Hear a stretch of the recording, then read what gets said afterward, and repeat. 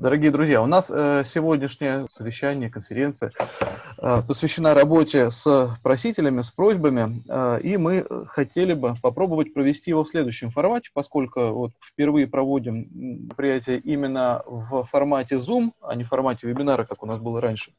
Хотелось бы попробовать устроить диалог, пообщаться, в том числе нескольким ведущим, но и также приглашаем к общению всех, дорогие друзья, кто слушают. У нас сегодня в качестве докладчиков на сегодняшнем мероприятии присутствует Елена Перхунова, руководитель нашей группы «Работа» с просителями примаров Мариинской обители. Да, тут. Отлично, чтобы все тоже увидели. Ирина Понятовская, руководитель колл-центра или телефона службы милосердия 542-400. Да, тут. Ирина, да. Приветствую. Да. У нас сегодня присутствуют координаторы нашей службы добровольцев московской. Юлия Егор. Юль, ты нас Добрый видишь, день. слышишь? Отлично. Да, вижу, слышу. Да. И Оля Стукалова. Да, всем добрый день. Да. И мы попросили еще дополнить нашу беседу руководителя социального отдела Сочинской епархии, отца Александра Копырина, у которого замечательная служба милосердия есть, и чтобы нам здесь не только рассказывать про московский опыт, хотя вот я надеюсь, у нас получится поговорить именно на какие-то универсальные вопросы, которые можем брать на вооружение везде, но так или иначе будем просить по каждому вопросу дополнить из своего опыта отца Александра из новообразованной Сочинской епархии, хоть она и новообразована, но служба милосердия, социальный отдел там уже очень активно работает. Спасибо. Вот, собственно, анонс он был уже разослан всем, и, наверное, стоит начать с самого первого вопроса. Да, еще такой момент. Просьба всем, в первую очередь не выступающим, а именно тем, кто у нас слушает, держать микрофоны выключенные, чтобы не было фона, поскольку у нас все-таки общение будет предполагать диалог, чтобы не было никаких проблем со связью. Включайте микрофоны только на тот момент, когда вы хотите что-то сказать или спросить.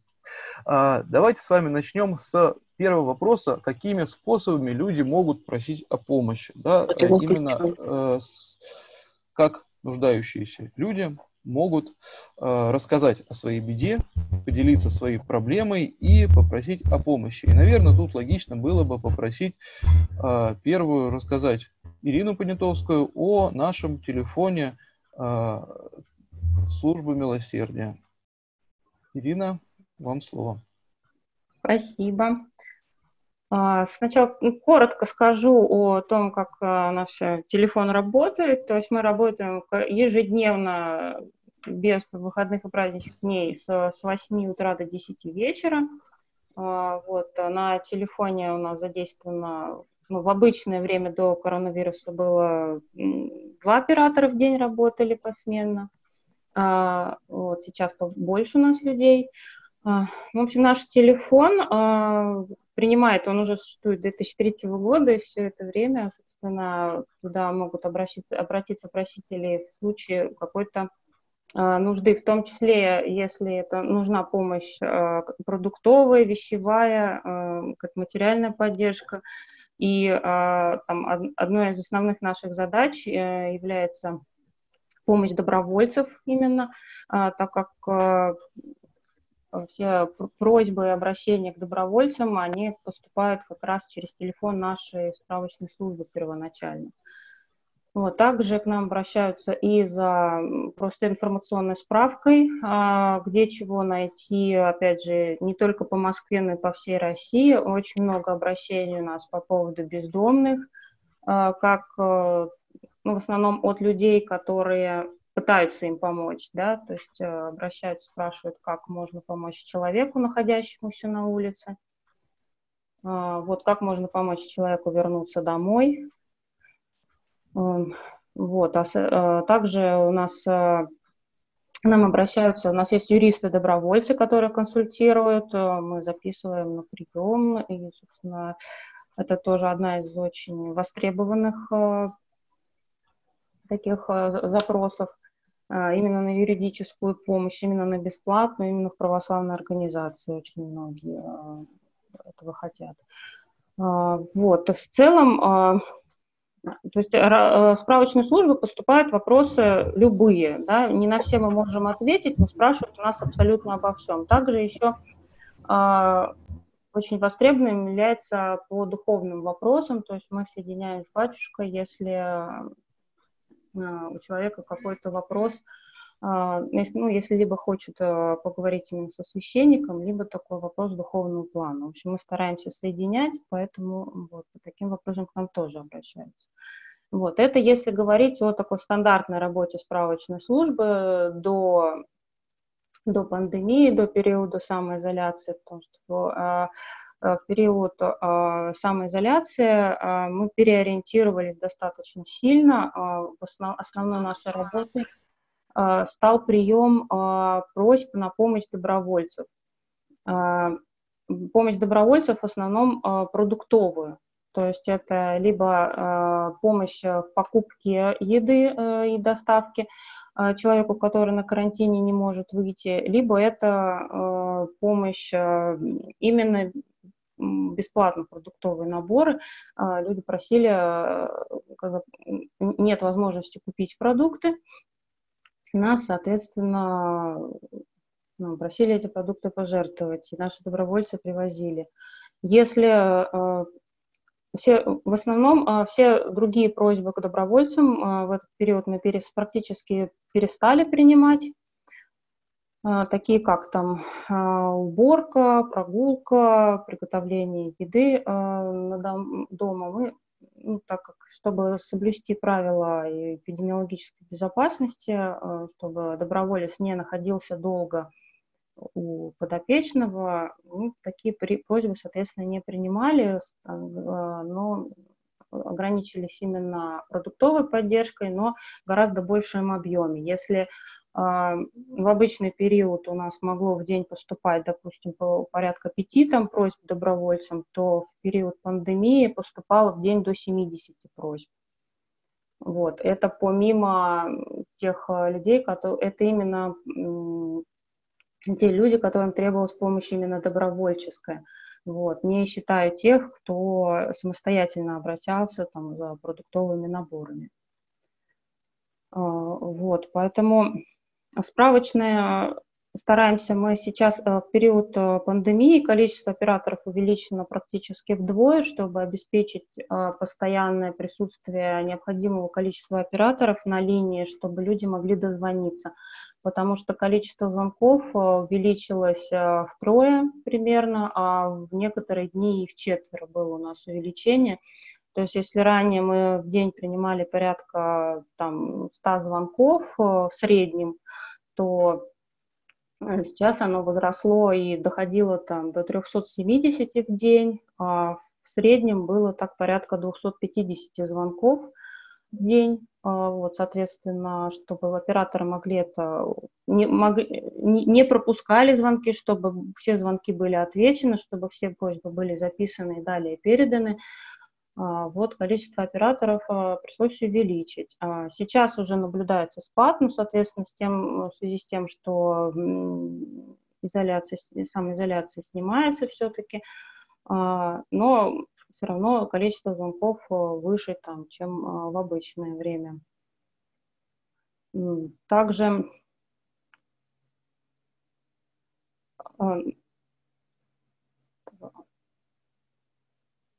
еще наше нововведение, то, что в период изоляции нам самим пришлось изолироваться справочной, и мы стали работать из дома, благо нам сейчас это позволило, современные средства связи позволяют настроить IP-телефонию из дома, то есть это, в принципе, программа с компьютера, которая позволяет звонить, принимать звонки, перенаправлять на добавочные номера, и наша база, в которой мы звонки заносим, она сейчас у нас сделана на интернет-сайте, что позволяет тоже зайти, собственно, из любой точки в нее, и операторы видят, что происходит, какие звоночки приходят, и могут между собой общаться и понимать, как-то для оперативного взаимодействия коммуницировать. То есть это, да, вот тоже наше нововведение. Мы опробовали вот эту дистанционную работу, и достаточно успешно у нас это получилось. Да, ну, надо сказать, что у нас первые года работы этого телефона, он работал совершенно в простом режиме, как телефон мобильный, еще когда давным-давно, когда еще отец Аркадий Шатов был даже не председателем синодального отдела, а Московской комиссии по социальному служению. И вот эти просьбы, они изначально вносились просто в табличку экселевскую, и потом передавались, ну, тем кому-то на исполнение. В какой-то момент, когда количество звонков, конечно, оно увеличивалось, и стало понятно, что один человек на этот телефон отвечать не может, а количество тех людей, которые эти просьбы должны видеть, оно тоже увеличивается, потихонечку вот это все преобразовалось в такой действительно большой, настоящий колл-центр с IP-телефонией, с настоящей базой. Вот, хотелось бы, наверное, попросить вот отца Александра Копырина в Сочи рассказать о том, есть ли у вас телефон, да, по которому люди могут позвонить, и как он организован вот у вас, в ваших условиях. Да. Угу. Включайте звук. Ага. Есть, да, звук? Да, отлично. Все, спасибо. Ну, значит, нашему телефону, так сказать, горячей линии, как бы получается, 1,5 года. Вот, мы, значит, также обрабатываем звонки. У нас есть стол, так сказать, заявок, мы так называемый, то есть служба с просителями. Ну, это по стандартной схеме, как, наверное, и в центре, в Москве, в регионах, вот, где поступает значит, также просьба о помощи, о проблеме, на которую наша служба старается ответить. Я примерно вот как бы покажу вам, как выглядит, так сказать, такой листок, который мы стараемся распространять на службах, значит, за богослужениями, в храмах, службах социальной поддержки, где нас узнают, значит, уже население и наши православные люди. Значит, звонки, которые поступают, если говорить конкретно тема и просьба, значит, обращение на следующее. Конечно же, в условиях борьбы с коронавирусной инфекцией мы, значит, бросили все силы на оказание гуманитарной помощи, именно продуктами. Вот, и поэтому мы специализировались и, значит, и акценты ставили прежде всего на оказание этой помощи. Значит, звонки мы обрабатывали. Первое это обращение непосредственно за продуктами. Мы не занимались покупкой продуктов. То есть мы непосредственно сами формировали эти продукты и безвозмездно их передавали просителю. Вот были у нас разработаны критерии, по которым мы могли определить, можем ли передавать эти продукты или нет. То есть были такие у нас тоже такие ограничения, да.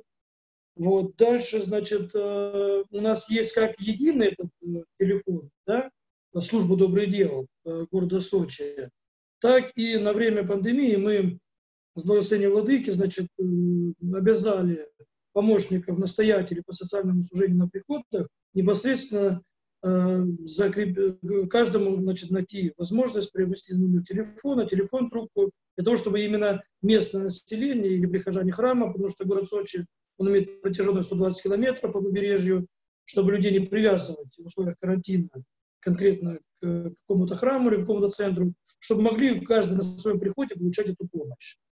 Вот. Были звонки, обращения, конечно же, если взять процентно, да, значит, в кризисный центр. Кризисный центр приют для мам, для женщин, попавших в трудную жизненную ситуацию. Очень много обращений, буквально вот даже несмотря на карантин, обращений было много, и мы старались, конечно, отреагировать, насколько это было возможно, отреагировать на просьбу мамочек с детьми. Были звонки, и они остаются всегда у нас регион такой, у нас специфика региона такова, что сюда едут либо отдохнуть, либо подзаработать, то есть, ну, за лучшей жизнью. И, как правило, неправильный расчет, неправильный подход, так сказать, к делу, или, может, еще какие-то ситуации кризисные, да, доводит человека до нужды. И банальный вопрос, просто помогите уехать в регион. То есть вернуться из дорогого, так сказать, города Сочи в свой регион. И вот мы как-то вот нашими волонтерскими службами, вот нашими помощниками, спонсорами ищем возможность приобрести электронный билет и вернуть человека домой. Вот. Потом, значит, участились звонки по семейному неблагополучию. То есть отношения людей в условиях карантина, как и везде, в нашем регионе тоже начали трещать. Вот. И, к сожалению, как бы вот там, ну, такого актив, такого прям грубого насилия мы, конечно же, такого не столкнулись. Это были уже не наши звонки, не наш адрес, а на компетентные органы. Но, тем не менее, как бы напряженка в семьях, она возникла. Вот мы на это тоже старались как могли реагировать,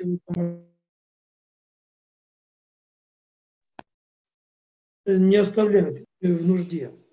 Вот. Затем, значит, мы, когда оказывали помощь, значит, как мы распространяли информацию о себе, конечно, у нас есть сайт, у нас есть епархиальный сайт, у нас есть соцсети все непосредственно, да, вот, и также мы путем таким техническим. То есть мы, когда оказывали помощь, вот, гуманитарную помощь этими продуктами, общее количество у нас на сегодняшний день 1645 пакетов мы смогли оказать в течение вот этой пандемии. Мы туда закладывали вот эти вот листовочки с нашими контактами, с нашей информацией и о нашей службе. Вот. И, значит, о нас, как бы, знает теперь, так сказать, все побережье. Отец Александр, а у вас сколько, один человек на этот телефон отвечает? У кого непосредственно находится трубка? У нас сидит один человек. Но нужно не забывать о том, что у нас на время пандемии, я уже сказал, что действовали и работали телефоны, которые были на приходах, свои собственные. То есть будет закреплен волонтер, кто-то из таких активных социальных сотрудников, вот, который обрабатывал тоже эти звонки. Эти звонки тоже у нас есть. Мы сейчас готовим не годовой, а вот этот отчет за всю эту деятельность нашему правящему архиерею. И там это будет количественно, конечно, подытожено. Звонки все обрабатывались также, и поэтому, то есть сказать, что как бы участились, да, конечно, участились количество звонков, безусловно, да, но опять-таки проблема, как уехать, нечего есть, и вот как бы такие рядовые просьбы. А вот эти просьбы, которые поступали на телефоны, они как-то, они фиксировались, просто их записывали или в какую-то систему они вводились? В частности, наш общий епархиальный номер горячей линии, да, у нас значит, у нас специалист Гончарова Марина Григорьевна, она сейчас нас слушает. Если она сможет подключиться, она пусть ручку поднимет. Если вы увидите, она прокомментирует вопрос и даже, может быть, даже даст какую-то статистику. Потому что она непосредственно занимается этим телефоном. Вот, конечно, фиксирую, конечно. Ага, спасибо. Ира, расскажите, а вот о нашем телефоне откуда узнают люди вообще, с каких источников? Наш телефон, во-первых, во многих храмах он указан на стендах. Его даже можно, собственно, не только в Москве и Московской области, а и в других городах встретить. Вот это раз. Во-вторых, мы хорошо ищемся в интернете по поводу там какой-то помощи по духовным вопросам, опять же. Наш телефон удается одним из первых. И, ну, на мой взгляд, лучше всего работает сарафанное радио, потому что люди уже просто передают, и, ну, когда спрашиваем, откуда вы узнали, как правило, это кто-то кому-то дал телефон этот, потому что, ну, наш спектр помощи получается достаточно обширный, и, ну, видимо, записывают, передают. То есть, а так, в принципе, распространенность номера достаточно вот широкая именно такая. Понятно. Так как тем много, в том числе, например, по патронажным сестрам и так далее. То есть везде указан наш номер в рекламе, в том числе. Поэтому... Ну да, это удобно, конечно, когда действительно есть один номер, по которому и людям удобно, которые могут позвонить по любому вообще вопросу касаемо организации помощи, если человек хочет вступить добровольцем, если ему нужна какая-то помощь, совершенно любая, если ему нужно что-то спросить, если даже вплоть до того, что он идет, ну, не сейчас, конечно, он там зимой идет, видит бездомного, лежащего, замерзающего, он не знает, как вступить, тоже может позвонить, в принципе, на наш телефон, задать вопрос. Когда есть такой единый номер, это, конечно, облегчает очень сильно работу. Вот, и тут я вижу Евгения Семенова, она поднимает руку. Евгения, вы можете дополнить, да, немножечко рассказ отца На телефоне Евгении Семеновой находится Марина Григорьевна, о которой выше шла речь. Я принимаю звонки службы добрых дел и нашего кризисного центра. Обращаются действительно люди. Поддержу батюшку, что увеличились звонки о насилии, семейном насилии. И очень часто звонят соседи, даже не зная адреса, говорят, что вот напротив, допустим, наблюдаю, как муж избивает женщину там с ребенком и так далее. То есть выясняем, связываемся с участковыми. Соседи очень активно звонят, когда видят, что происходит насилие у женщин.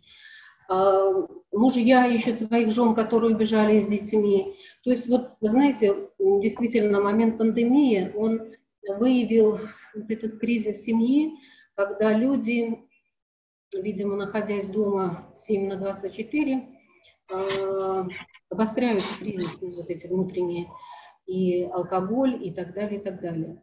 Вот. Также, как и у всех, вот, поступают звонки, связанные с бездомными, которые там-то находятся, куда их определить, как им можно помочь. Ну, совершенно разные звонки поступают. Даже дети звонят, иногда котенка пристроить. Вот.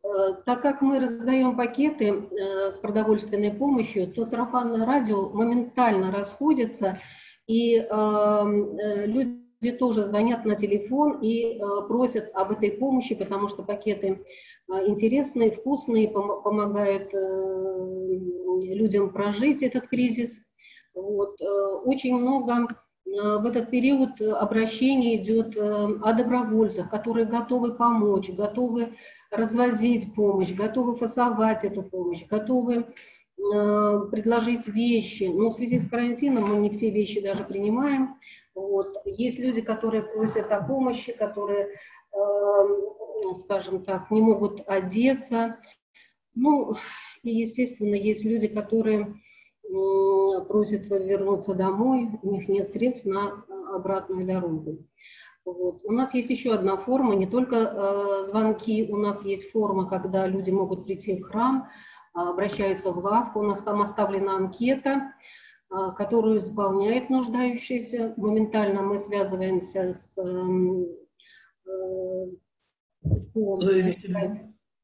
по связи, вот, обрабатываем.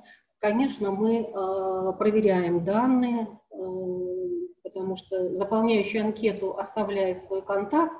Мы действительно понимаем, что доверяй, но и проверяй.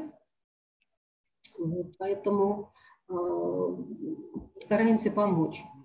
Наверное, многие связываются многие сталкиваются с тем, что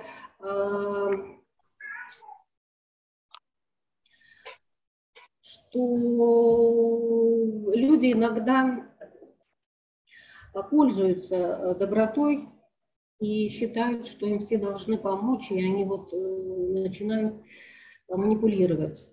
Здесь хотелось бы вот на этой конференции вот эту тему поднять. Ну да, это мы сейчас обсудим. Вот сейчас перейдем, как работать с просьбами. Обязательно попросим Лену Перхунову рассказать о том, как такие просьбы отсеивать, как с ними общаться. Выработать единое мнение такое. Вот. Очень много, конечно, субъективного, но мы стараемся проверять. Мы стараемся проверять, мы стараемся информацию быть объективными. Спасибо. Спасибо. Ну, помимо телефона, конечно, люди еще приходят и лично. Сейчас, наверное, во время пандемии это как бы телефон много где вышел на первый план, поскольку там, где были, да, перемещения ограничены, там, где людям, особенно пожилым людям, часто, которые больше всего нуждаются, не было не рекомендовано выходить из дома, для них как раз-таки телефон стал таким один из немногих подспорьев попросить о помощи, но все-таки традиционно и в Москве, а тем более в регионах, люди все-таки приходили и просили о помощи лично. И Лена, можно мы вас тогда попросим рассказать о том, как ведется работа с просителями в Марфа-Мариинской обители, как они приходят, как вы с ними общаетесь, и в том числе как раз-таки попросить вас рассказать о том, как ведется проверка и отсев тех людей, которые, ну, видно, что недобросовестно относятся вот к этой вот возможности получить помощь. Ну, у нас как бы два таких направления. Мы в основном принимаем людей в нашей приемной в Марфа-Мариинской обители. У нас есть часть людей, которые, такие наши постоянные подопечные, они получают помощь на дому, но их не очень много, то есть все-таки основное наше направление – это личный прием.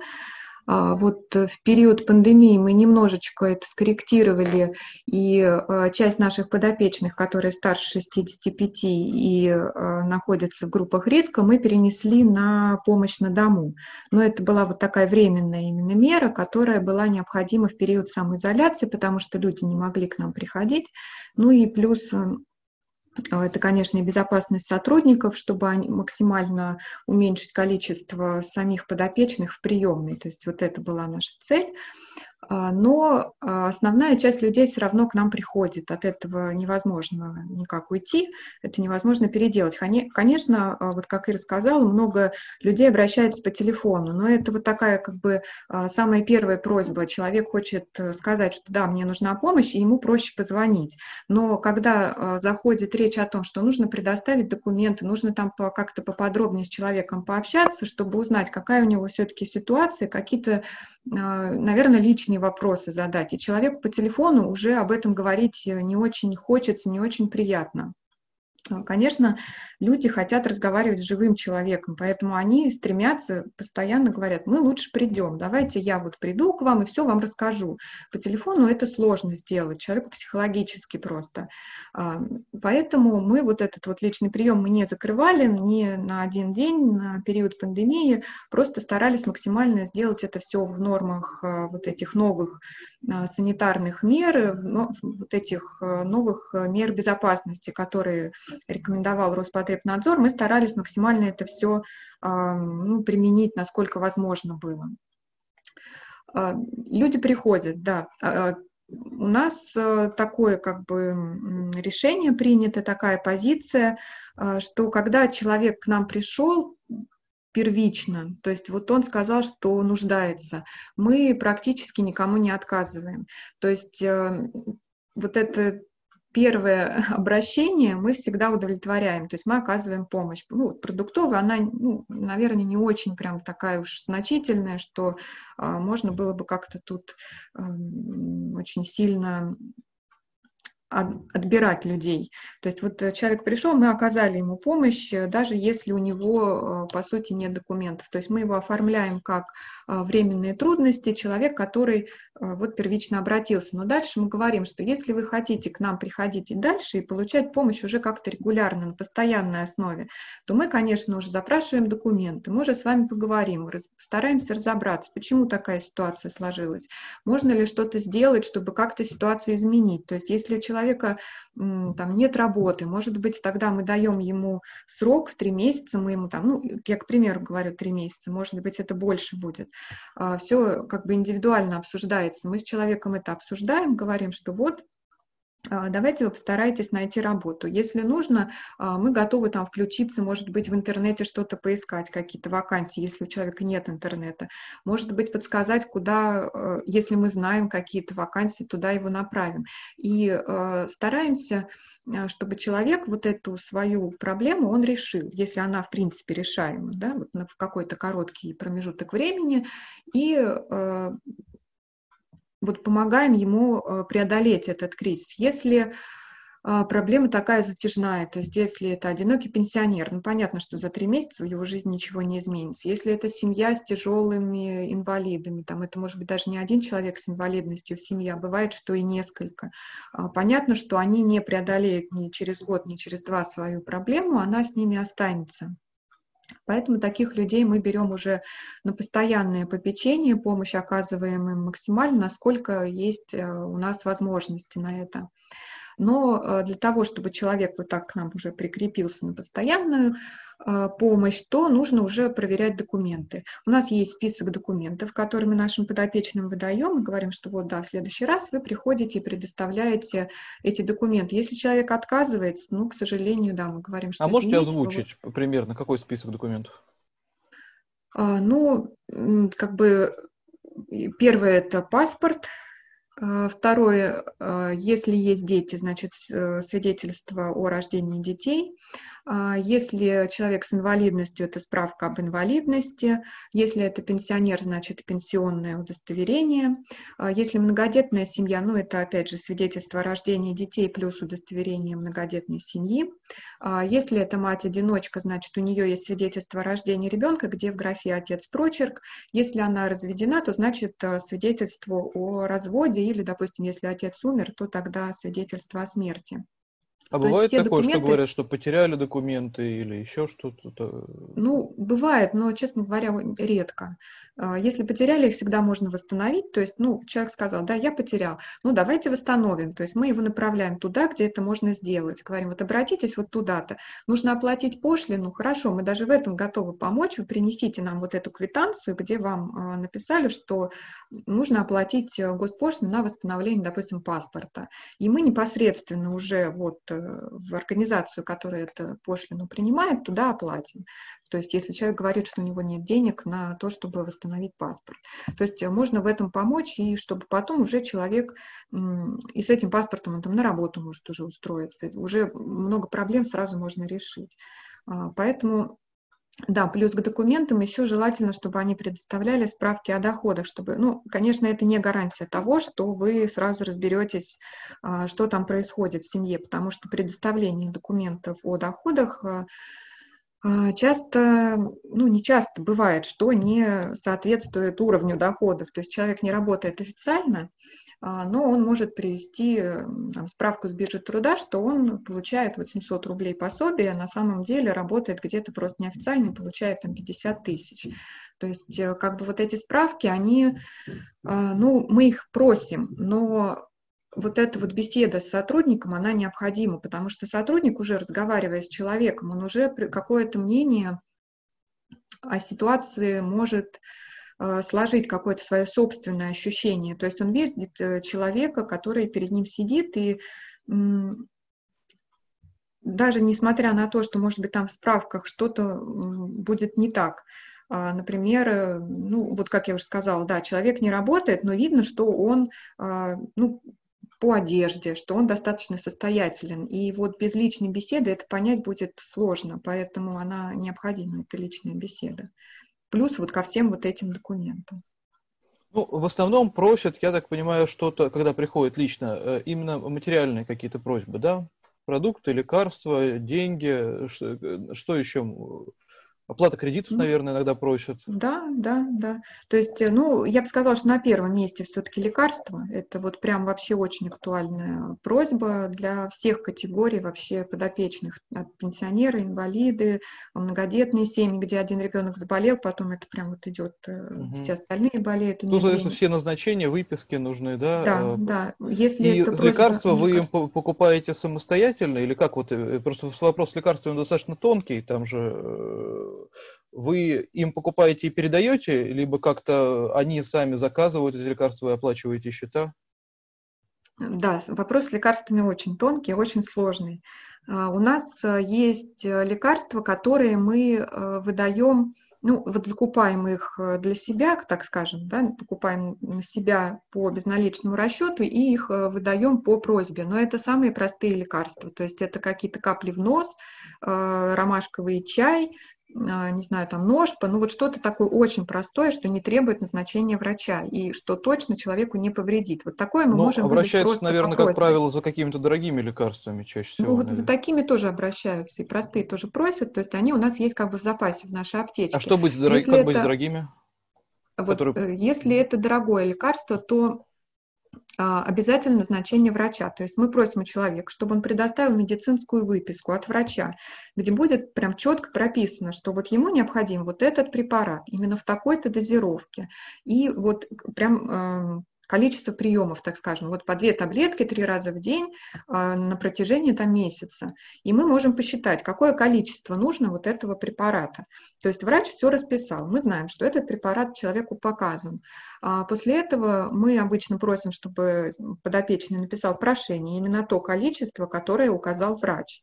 То есть не то, что он сам там придумал, я с запасом еще возьму 3 коробки, а именно то, что прописал врач. Мы пишем прошение, и дальше это у нас уже все официально закупается по безналичному расчету, по договору с аптекой мы закупаем, и потом передаем нашему подопечному, бухгалтерски это оформляется как, ну, мы сначала ставим на баланс эти препараты, потом мы их списываем по актам списания. То есть это у нас все официально проходит.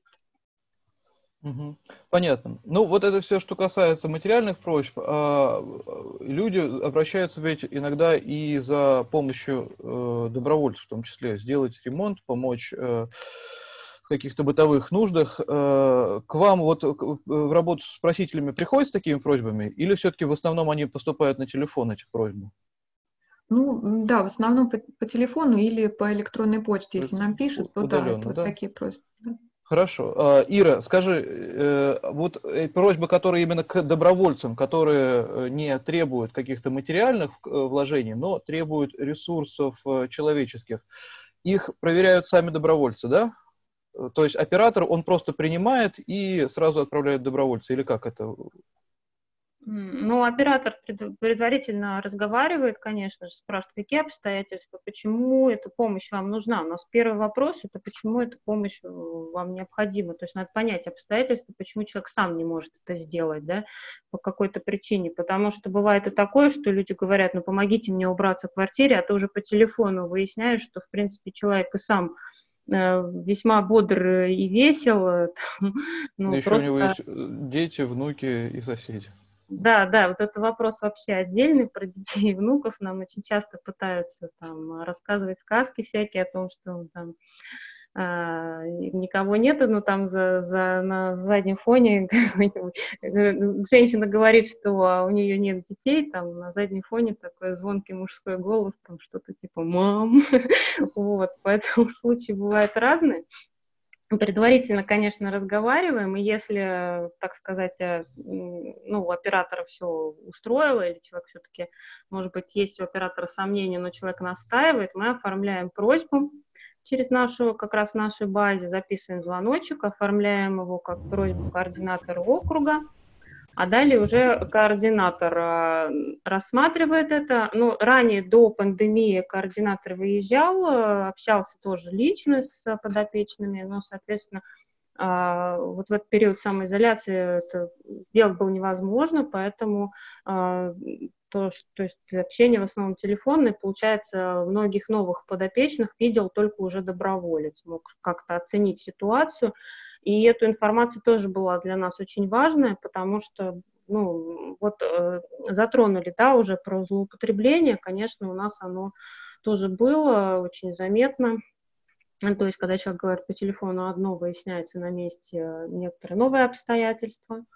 Вот, что было, конечно, не очень приятно, потому что так, на боевом духе добровольцев, скажем так, сказывается очень сильно. Вот еще, кстати, хотела сказать вот про то, что вот про злоупотребление, да, там то, что нашей помощью пытались там как-то пользоваться больше, чем мы готовы предложить. Еще в этом плане помогла немножко база, и вот это наша интернет-звонилка, как мы ее называем, которым мы принимаем звонки, просто порой, так как мы записываем, с какого номера поступил звонок, порой с одного и того же номера люди представляются разными именами, либо с одного адреса, с разных номеров. То есть вот такие какие-то электронные средства контроля, такие, может быть, даже не очень сложные, они помогают это немножко отследить. То есть база выдает, что под этим номером есть уже другой человек.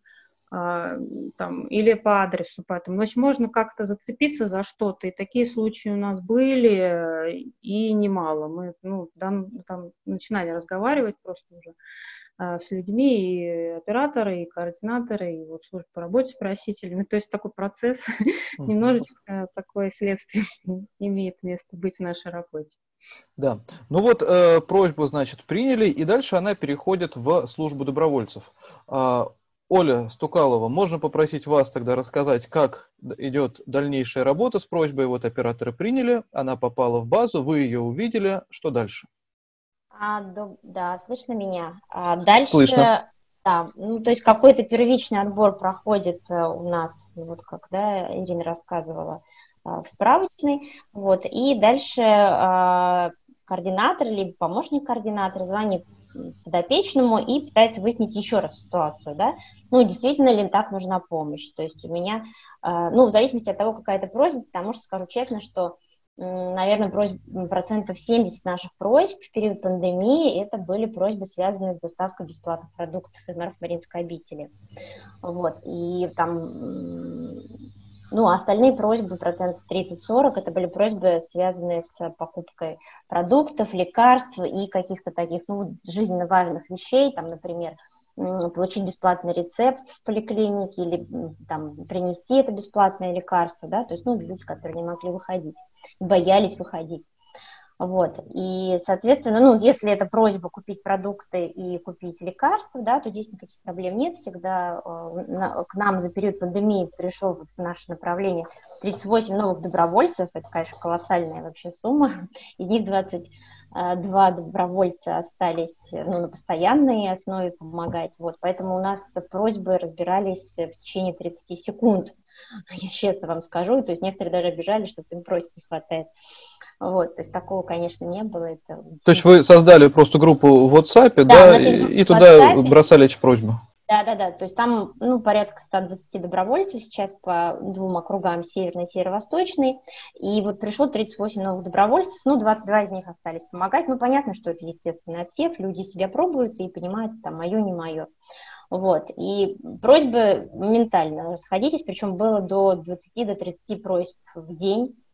Вот, достаточно большое количество, то есть нам пришло 492 просьбы в период с 22 марта по 3 июня, из них где-то 430 мы выполнили.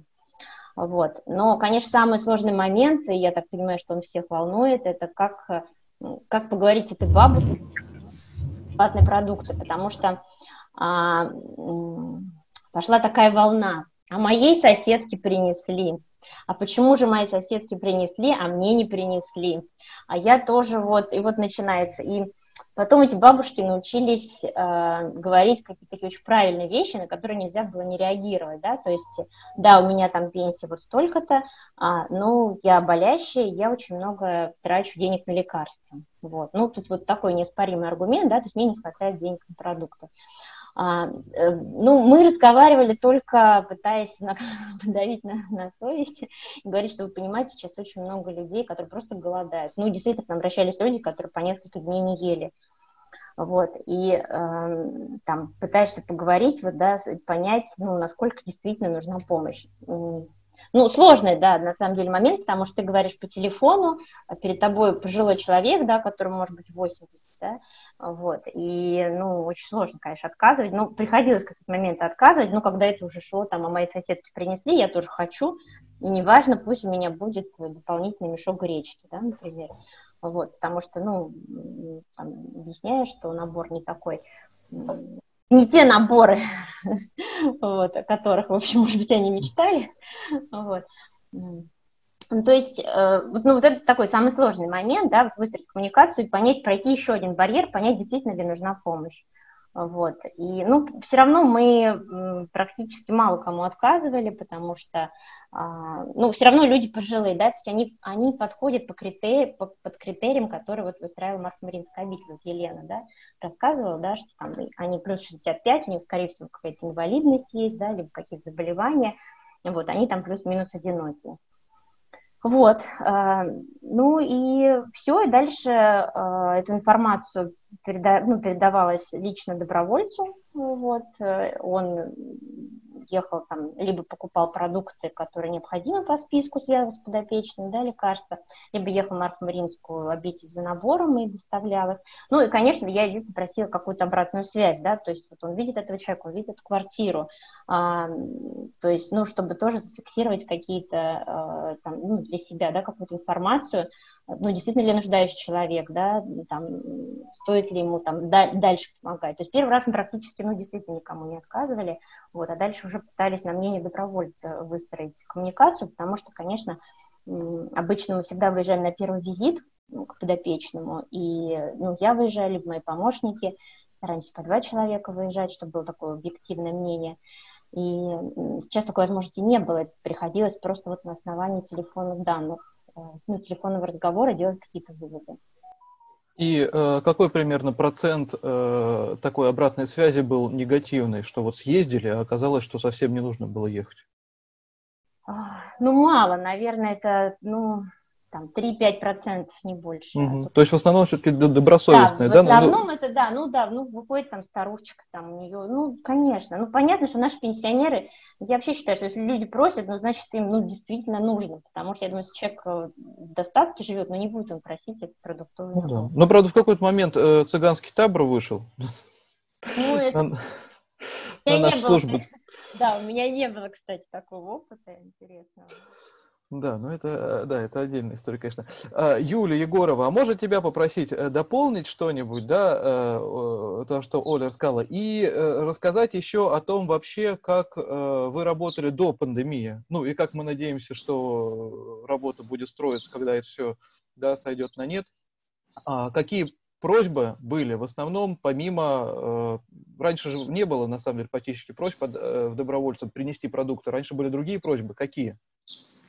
Ну, вот что касается там текущего периода, да, в пандемии, ну, Оля все подробно рассказала, у нас примерно так же была выстроена система, у нас свой чат, куда я кидаю просьбы, они разбирались действительно моментально. Вот, и просьбы были по доставке продуктов, небольшое количество у нас было там по выгулу собак, например, или приготовить еду, но мы делали это удаленно, то есть добровольцы готовили на дому и приносили уже готовые продукты, мы отказывались готовить дома, хоть подопечные очень просили. Вот. А что касается нашей текущей обычной работы, да, то обычно поступают просьбы по хозяйству, это уборка, там, помыть окна, приготовить еду, сходить в магазин и прочее, да. На период пандемии мы, в принципе, перестали принимать такие просьбы, только оставили просьбы, ну, у нас есть какие-то подопечные, например, лежачие, у которых есть постоянный доброволец, и они продолжали ходить, секретно, скажем так. То есть мы предупредили всех добровольцев, что вот сейчас в этот период самоизоляция, что необходимо там воздержаться, навещать ваших подопечных. Но если какие-то критичные, конечно, мы говорили, что, ну да, мы все прекрасно понимаем, мы не можем бросить наших подопечных. Основное, ну вот когда приходят просьбы, как уже Оля говорила, да, мы всегда выезжаем на первую встречу, знакомимся с подопечным, чтобы посмотреть, как он живет, посмотреть на обстановку дома, действительно ли он живет один, как он уже это рассказывал нам по телефону, потому что у меня были случаи, когда я приезжала и к подопечным, ну, там такой ремонт, что я не видела никогда в жизни, и ну, мы, естественно, отказывали, просто очень часто нас воспринимают как какую-то государственную помощь, не понимают, что это благотворительная организация, что это люди безвозмездно тратят свое время, иногда тратят свои деньги на оказание помощи.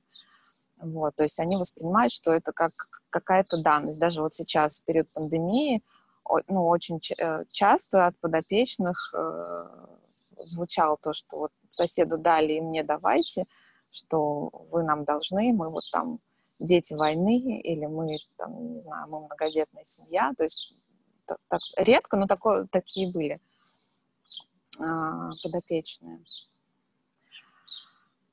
Что по просьбам, если поподробнее, да, что просьба, например, если нам приходит просьба сходите купить продукты, да, мы выясняем, почему это не делает соцработник, потому что зачастую у каждого подопечного должен быть соцработник. Если у него инвалидность, если он живет один, к нему должен приходить соцработник, ну, как минимум, покупать продукты. Мы выясняли, там у каждого там составляется какой-то индивидуальный план, что еще должен делать соцработник, то есть какой-то единой системы нет, к сожалению, да, мы там с юристами пытались этот вопрос выяснять, поэтому, ну, мы выясняем вот эту информацию, да, о наличии соцработника, потому что если соцработник есть, то мы говорим, что вы знаете, вот соцработник, он должен покупать вам продукты. Если получается связаться, иногда мы даже связываемся с соцработником, чтобы пообщаться, тоже там наладить контакт, выяснить. Иногда там подопечный как-то так лукавит, и там ему хочется, чтобы сходили и купили там не в соседний магазин, а вот в другой какой-то магазин, что-то там такое особенное. Вот. Но просьбы по уборке, по хозяйству мы берем практически все, которые нам поступают. Ну, если там мы видим, что человеку действительно нужна помощь, в редких случаях мы привлекаем клининговые какие-то компании, если запущенные квартиры. Вот. И мы понимаем, что добровольцев нельзя туда отправить первоначально, да. Вот, если полная антисанитария какая-то, мы привлекаем клининговые компании, вот, как находим средства, или добровольцы помогают средства найти, ну, или мы как-то другим образом изыскиваем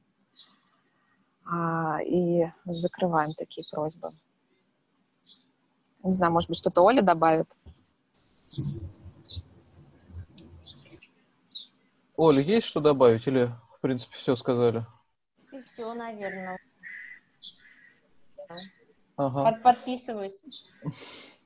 Да, хочется еще раз отметить, еще, что действительно количество добровольцев в этот период пандемии он сильно выросло, и вот очень хорошо то, что вовремя кинули клич, что нужны люди, потому что очень начали об этом говорить очень много сначала светские организации, вот мы вместе, волонтеры-медики, о которых все знают, и люди к ним, конечно, тоже пошли, но, в общем-то, мы тоже в какой-то момент сказали, что нам тоже нужны добровольцы, приходите, и количество добровольцев выросло в несколько раз, точнее, количество тех, кто пришел. Если раньше мы принимали добровольцев раз в неделю, по воскресеньям, то в самый пик мы начали встречать добровольцев ежедневно. И люди ежедневно шли, особенно когда все были на удаленке, когда были объявлены выходные длиною в месяц, когда люди сидели дома, а мы еще и в этот момент сказали, что мы можем вам помочь с пропусками по Москве. Не всегда это было легко, но так или иначе. И, конечно, люди, у которых резко освободилось свободное время, и при этом было внутреннее желание помогать тем, кто сейчас мог попасть в беду, это количество этих людей выросло, и да, это такой, наверное, период, впервые за всю 14-летнюю историю службы нашей добровольцев, впервые был такой период, когда все эти просьбы, которые приходили от людей, они расхватывались, как Оля сказала, как горячие пирожки. Только бросаешь ее в чат, и тут же по несколько человек откликаются на любую просьбу. Еще такой момент. У нас активно работало направление автоперевозок. У нас, к сожалению, сейчас нету координатора Ани Хромотовой, которая занимается автоперевозками. Есть у нас добровольцы, которые готовы помогать на своей машине перевозить людей. Не то чтобы это было очень востребовано, может быть, даже в обычное время чаще просят, но тут, поскольку, опять же, люди были достаточно свободные. Тут все эти просьбы, когда человека надо было отвезти в больницу или куда-то перевезти, еще какие-то такие просьбы технические, кого-то там, сестер милосердия, батюшек куда-то отвезти, они закрывались очень быстро. Обычно не так, конечно. Обычно, я не знаю, вот, наверное, Оля, можем попросить тогда вас рассказать, как вы обычно ищете добровольцев? Ну, вот есть у вас некоторые, да, ресурсы, вот, допустим, сколько у вас в округе активных? Но активных где-то 150 добровольцев. 150. Вот приходит, да, просьба, и вряд ли ж она в обычное время вот так вот, да, в момент Конечно, разбиралась. нет, в обычное время в момент не разбиралась, и если просьба не закрывается, там в течение 1-2 дней никто на нее не откликается, там ни на WhatsApp, ни на почту, я начинаю в личку там смотреть, кто рядом живет, да, и там звонить, писать, там, Вася, вот смотри, какая бабуля, давай ей поможем, ну, продавать идею помочь бабушке, да, например. Вот. Ну, это срабатывает, потому что, конечно, не всегда люди читают информацию, или они, может быть, думают, так, кто-нибудь там сейчас Ну да, закроет. личное обращение, ну, конечно, Да, лучше личное работает, чем обращение, когда оно вообще. 90% работает лучше, но это, конечно, ресурс времени координатора, да, очень большой. Вот, поэтому в обычной жизни, конечно, так просьбы не закрывались, а здесь просто вот... Еще я вот такси, отец Игорь, вот вы заговорили, может быть, я расскажу про тот наш опыт, который у нас был с Яндекс.Такси, может быть, это как-то в регионах могло бы помочь, может быть, как-то можно договориться. Понимаю, что у Яндекс.Такси была акция, я не знаю, сейчас она в Москве, по крайней мере, закончилась, но, может быть, она там в регионах сейчас пошла же своя волна, да, то есть я так понимаю, что, возможно, они продлят в регионах. Яндекс.Такси предлагал такую акцию для, благотворительных организаций, бесплатной поездки на такси, то есть назначается ответственный, ему дается какая-то определенная сумма денег, вот, и можно расплачиваться вот такой функцией «Помощь рядом», она называется, и я так понимаю, что они активно предоставляли такую помощь многим организациям, не только нам. Да, Но, правда, в том числе в регионах, кстати. Правда, мы об этом очень поздно, в конце мая, вот, но тем не менее мы немножечко успели тоже присоединиться и воспользоваться такими благами. Ну, на самом деле, вот по поводу того, как привлечь ресурсы, в том числе и ресурсы такие, как помощь компании, как Яндекс.Такси, но и как привлечь средства, как привлечь деньги на покупку помощи. Об этом мы не будем сегодня говорить подробно, потому что у нас завтра будет семинар, хотелось бы тоже объявить, потому что у нас немножечко программа поменялась. Завтра в 11 часов в это же время наши фандрайзеры Аня Белавина и Катя Метлева, они подробно расскажут, потому что очень многие вчера в том числе и писали, и мне сообщали, что вот не хватает в нашей программе вот именно этого мероприятия, о том, как привлечь средства. Мы его вставили завтра в 11 во всех подробностях. Вам расскажут о том, как продукты, средства, такси и все остальное привлечь для того, чтобы помогать нуждающимся людям. А сейчас, отец Александр, можно попросить тогда рассказать немножко ваш опыт, вашу схему работы с добровольцами, и где вы этих добровольцев находите, и как вы их привлекаете, как им эти заявки о помощи передаются, и как они их выполняют? Значит, во-первых, я расскажу, как это у нас было в условиях пандемии, а потом, как это стандартно у нас, да, бывает.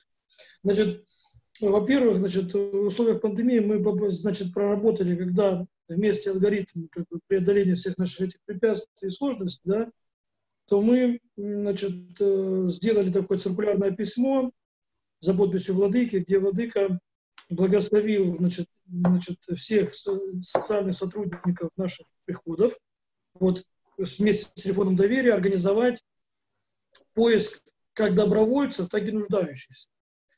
То есть я повторюсь, что у нас в городе, отец Дмитрий Балдонов вчера уже сказал, что у нас очень были такие жесткие достаточно меры, вообще карантинные введены. И сразу у нас сильно, значительно, количество верующих снизилось. И мы начали просто элементарно выяснять по сарафанному радио, да, через прихожан, про тех или иных, наших отсутствующих верующих. То есть что с ними, как с ними, потому что все равно прихожане между собой общаются. И заботясь так друг о друге, мы начали выяснять количество, подопечных. Я скажу так, что у нас город Сочи очень хорошо отреагировал в плане именно общественности. И администрация хорошо и быстро отреагировали в плане помощи общему населению.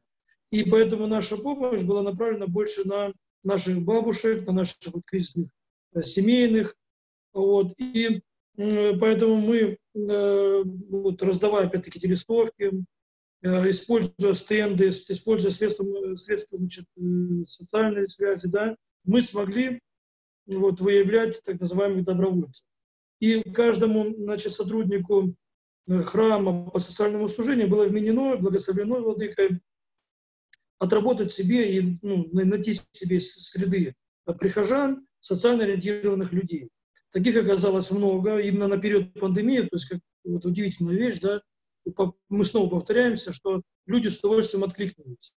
И много людей откликнулось. И у нас вот только вот за этот период у нас количество добровольцев возникло в количестве 205 человек.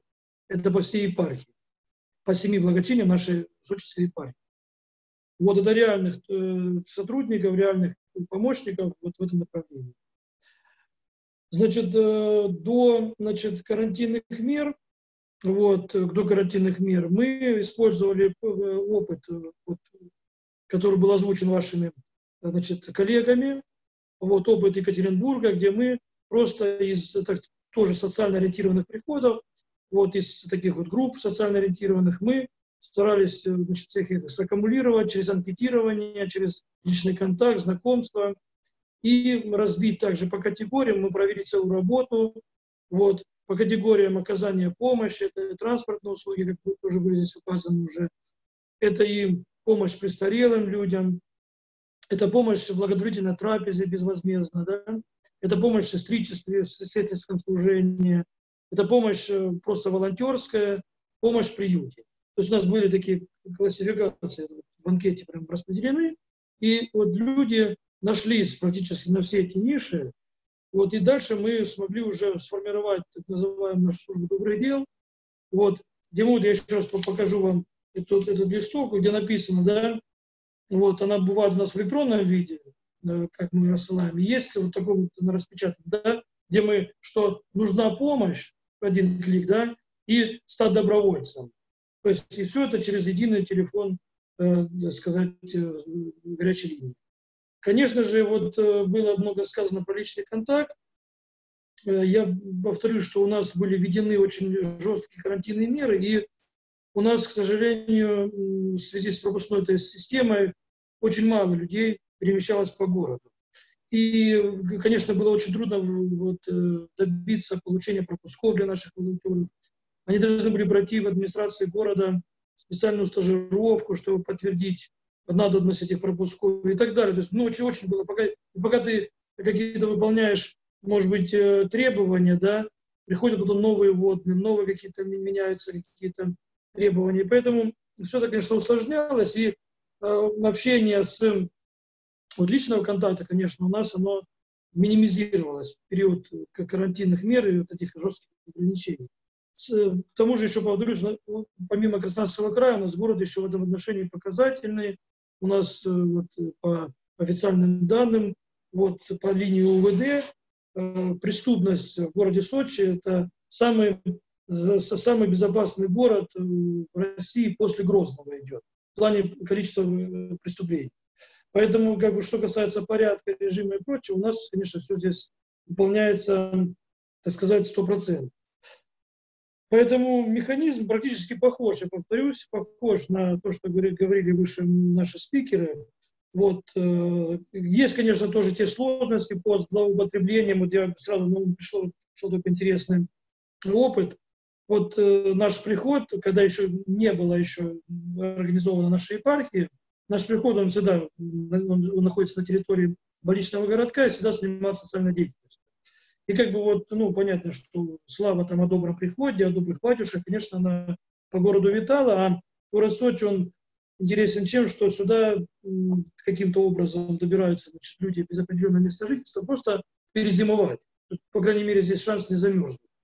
И поэтому вот в осенний, зимний и весенний период нам идет просто целое паломничество с людей со страшными историями.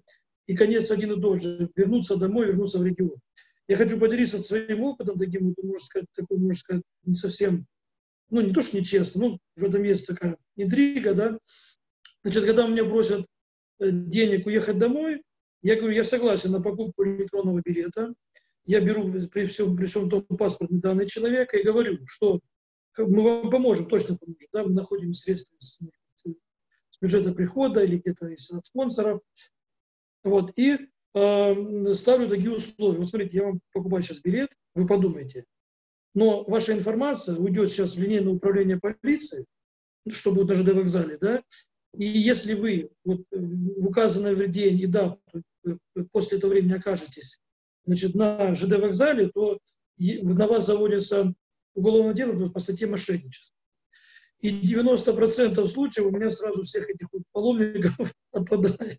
Вот такие случаи. Да, конечно, недобровольные, точнее, недобросовестные просители, конечно, они есть. Были случаи, конечно, и люди с таким вот достаточно, ну, качественным образом жизни обращаются, вот, которые просто патологическая жадность какая-то людей. Да, конечно, мы тоже стараемся отслеживать. И вот у нас тоже есть такие добровольцы, которые, ну, социально так грамотные люди.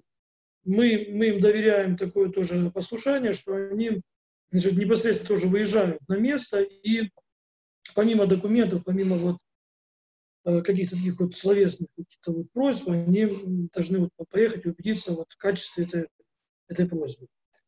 Вот как-то так вот. Да, батюшка, а сколько у вас сейчас активных добровольцев, которые вот как бы в строю, готовы к бою в любой момент? Вот, пандемия показала, у нас в порядке вот на переработку продуктов, на вот сортировку вещей здесь гуманитарного склада у нас, если так вот клич, ну до вот именно на нашем приходе взять вот отдел, то около 40 человек. По епархии 205 волонтеров зарегистрировано с телефонами, это реальных людей, которые именно сидят на приходах, ждут команды своего руководителя, своего священника для оказания той или иной помощи. Вот, а вот через сайт, вот я смотрю, у вас сайт очень интересный, мне вот во всяком случае он очень нравится, я могу даже показать, сейчас демонстрация экрана. Максим, он может сейчас включиться в нашу... Сейчас я вот сделаю, чтобы все были видны, всем было видно. Просто мне кажется, достаточно хороший пример сайта именно социального отдела. Я не знаю, видно сейчас, да? Видно. Вот, и телефон, и прям кнопки сделать пожертвование, стать добровольцем. Нужна помощь, очень интересно, да, прям все с инструкциями, с такими, пошаговая инструкция для просителей, и стать добровольцем. Схема, как в Екатеринбурге прямо. Максим, наш вот сотрудник, один из таких вот, ну, таких ценных сотрудников нашей службы, он мог бы прокомментировать, если он же ручку поднимет, это опять-таки на страницу Семенова и Евгения, можно будет зайти, они отдельно в офисе сидят, он бы прокомментировал, если какие вопросы есть.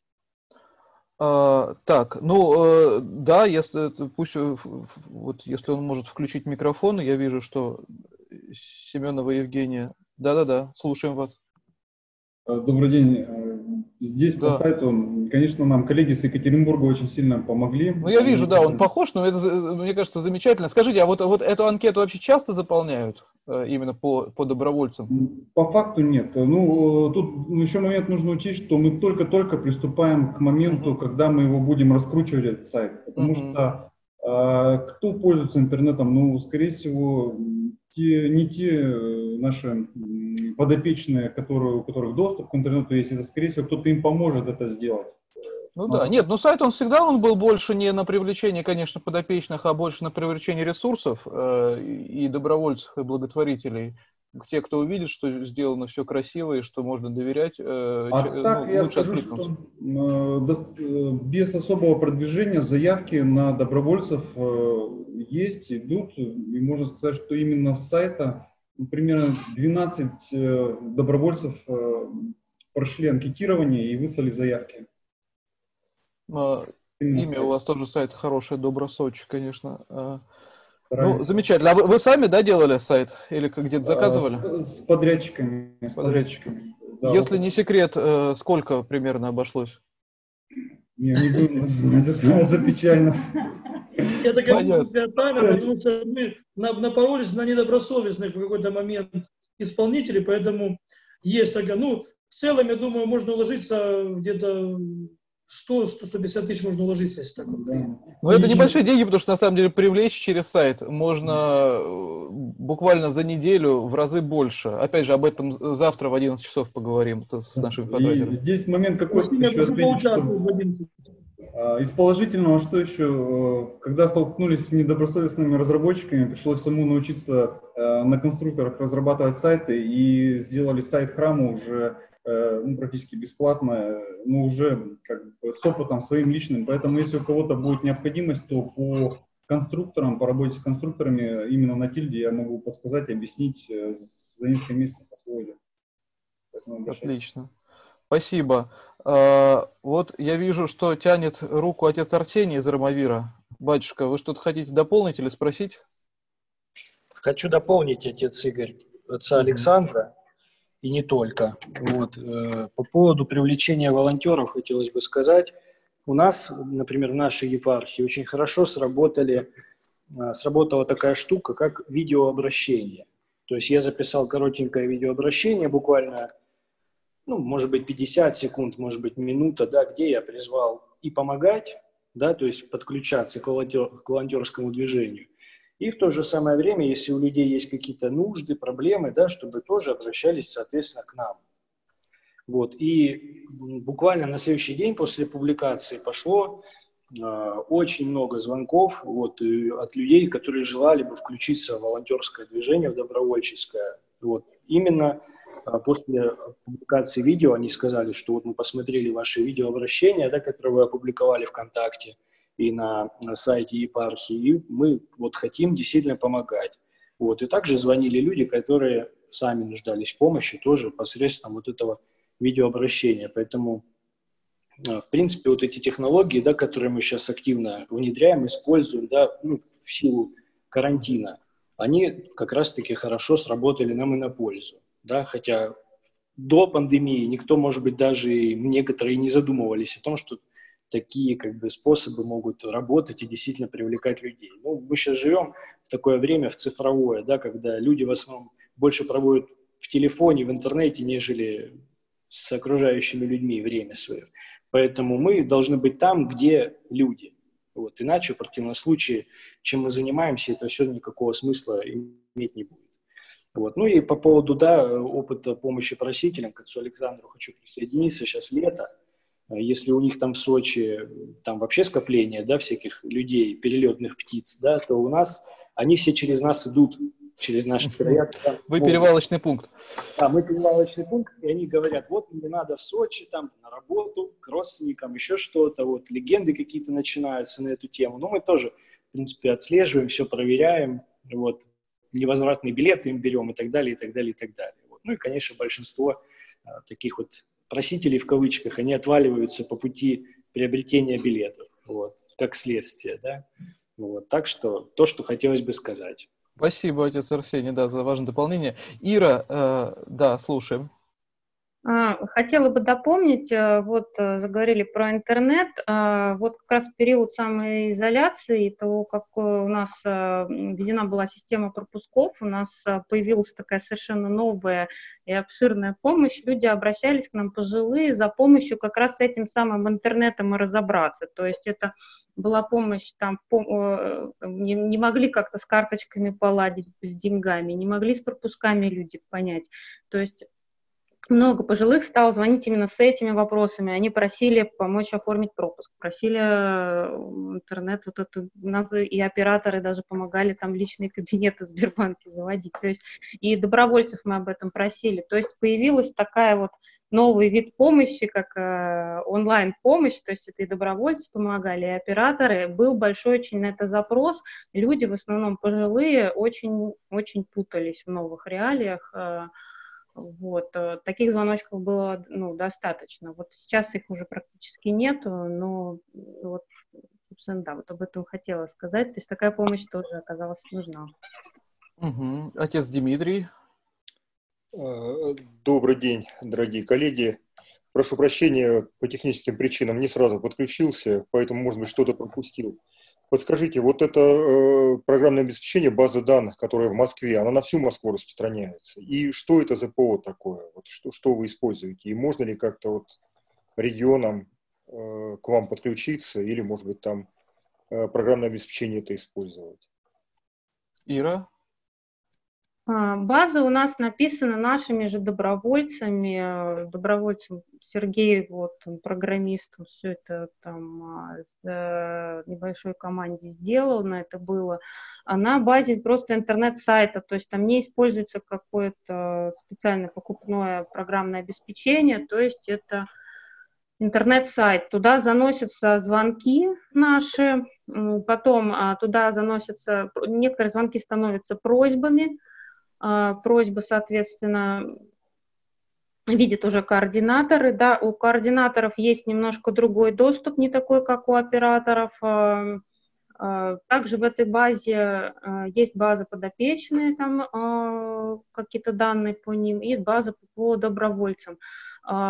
База, в принципе, масштабируемая, но тут основное ограничение – это то, что человеческий ресурс нашего разработчика. То есть если как бы они смогут это сделать, то в принципе, ну я думаю, в любом случае, если там у вас есть свой какой-то ресурс программиста, да, можно как-то, может быть, опыт перенять или что-то. Но, в общем, это нужно разговаривать с нашим разработчиком. Ну, отец Дмитрий, давайте я попробую вас с Сергеем связать, тоже с ним поговорю. Да, потому что, ну, в принципе, ее сделать дубль и поставить на ваш сервер, ну, это технически несложно. Вот. В принципе, она доработана, достаточно доработанная, чтобы каких-то кардинальных изменений в ней вносить не нужно было долгое время. Это тоже, он у нас все время работает, потому что это достаточно сложная такая системная разработка, которая объединяет и наших операторов, и службу работы с просителями, и добровольцев, причем большое количество добровольцев. Поэтому надо понимать, что все время там бывают какие-то такие некоторые моменты, которые надо дальше доделывать, исправлять какие-то ошибки. Но я думаю, на текущем моменте ее вполне можно было попробовать вам поставить. Давайте попробуем, если у нас с вами с с Сергеем получится, может быть, действительно будем это потом было бы очень думать. здорово. Да, для вас это как крупная епархия, конечно, актуально. Подскажите, пожалуйста, вот эта база на всю Москву, кто к ней доступ имеет? Или уже в частном порядке? Это база для нашей службы милосердия. К ней имеют доступ только вот наши как бы структурные подразделения, наши операторы. Ну как, у нас служба милосердия, она, конечно, объединяет вот всю Москву, так скажем, что вот это, можно сказать, аналог социального отдела Московской епархии. Доступ к базе имеют, во-первых, операторы. Все операторы, которые сидят на телефоне, они все могут вносить под своим аккаунтом туда данные. Доступ имеют, в первую очередь, наши добровольцы, все, у каждого, причем добровольца, своя зона ответственности. Вот, грубо говоря, Оля, да, Стукалова, у нее северный и северо-восточный округа, она видит просьбы, которые попали туда, и видит тех добровольцев, которые живут там, ну, так я немножко схематично рассказываю, у Юлии Егоровой юго-западный округ, у других добровольцев свои округа, они видят только свою часть. Эта база объединяет автоперевозки, эта база объединяет вот сейчас просьбы патронажные, ну, не все, которых добровольцы, кого она, кого-то я еще забыл, не знаю, Ир, кто у нас еще к базе имеет доступ? Ну, в основном все, да. Но у нас еще там пытались мы к храмам подключить частично, да? Там... Да, тоже важный такой момент. У нас в какой-то момент начался процесс, который до сих пор не закончился, а идет. Что мы хотели и хотим активно в эту деятельность внедрить наши московские храмы. Чтобы, в общем-то, помощников благочинных по социальному. Ну, как, мы решили не идти так, что вот назначенных, мы решили идти от энтузиастов, найти тех, кому было бы интересно, и чтобы их как-то вот только те храмы, которым это было бы интересно заниматься, их включить. Храмы такие у нас в Москве нашлись, конечно, которым было бы интересно этой деятельностью заниматься, у кого есть ресурсы, которые хотели бы принять участие в организации помощи нуждающимся людям. Вот, и вот некоторые храмы уже доступ получили. Правда, не так много. Этот процесс у нас идет не быстро по разным причинам. Но да, идея такая есть, чтобы подключались вот не только наши, грубо говоря, сотрудники и добровольцы, но и некоторые активные приходские храмы в городе Москве. Отец Игорь, еще вопрос, последний, надеюсь. Как-то обходите вы закон о персональных данных? Что-то Мы собираете? его не обходим, мы его исполняем. Ну, там должна быть, знаете, защита же серьезная, электронная информация, если она в электронном виде хранится. Там. Ну, и потом да, разрешения, в общем-то, как мы с нашим юристом постоянно на контроле этот вопрос держим, там, конечно, серьезные есть ограничения в этом плане, в том числе, что персональные данные должны на разных серверах находиться, там есть какие-то, тот минимум, чтобы нас никто не прижал, мы вот стараемся исполнять. Естественно, мы берем подпись о том, что люди, персональные данные, у нас есть формулировка, мы ее тоже можем выслать, мы ее специально составили, чтобы она, с одной стороны, не пугала наших добровольцев и подопечных, которым приходится это подписывать, потому что люди разные бывают, когда там мелким шрифтом много написано о том, что ваши персональные данные будут обрабатываться, некоторые пугаются. Поэтому мы там ее постарались, опять же, с юристом сделать так, чтобы она была в рамках закона, как надо, но при этом, чтобы там было, что вот ваши персональные данные вы передаете с целью организации помощи вам, что мы никуда ее не обязуемся не передавать и так далее, вот кроме тех координаторов, грубо говоря, которые вам помогают, ну и так далее. Вот, это обязательно, конечно. Плюс, разумеется, у нас строго с тем, что, ну, как бы мы эти данные нигде не публикуем, нигде не выгружаем, никому не передаем, чтобы они никуда не утекли. Ну, в этой в базе данных они все в зашифрованном виде там хранятся. Конечно, защита не такая, как там в Сбербанке, наверное, но так или иначе мы надеемся, что проблем у нас с законом не будет. Спасибо. Отец Игорь, и нам программу, если можно, мы запросим у вас. Мы будем пробовать, да, и будем стараться ее как-то масштабировать. У нас поток большой, да, просители. Спасибо. Угу. Дорогие слушатели, вот, в принципе, все, что нужно было, все, что мы хотели рассказать в рамках вот этой темы, мы, наверное, рассказали. Если есть какие-то вопросы, поднимайте руку, либо включайте микрофон, спрашивайте. Вот я вижу, отец Антоний Реутов спрашивает, из каких ресурсов формируются продуктовые пакеты. Елена, можете вы немножечко рассказать о том, как у вас формируются пакеты?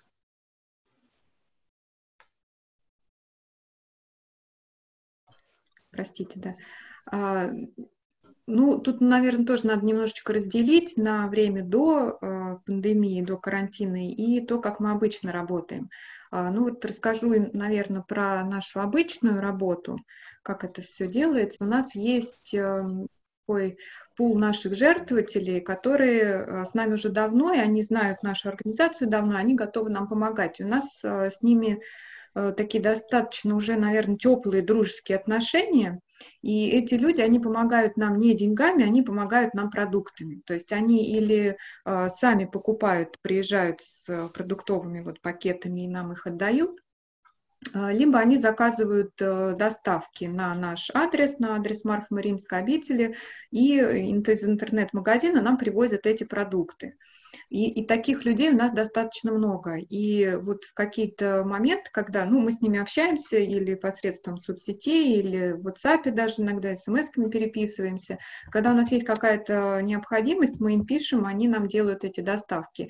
И вот этого ресурса нам иногда хватает на то, чтобы полностью покрыть наши потребности в течение месяца.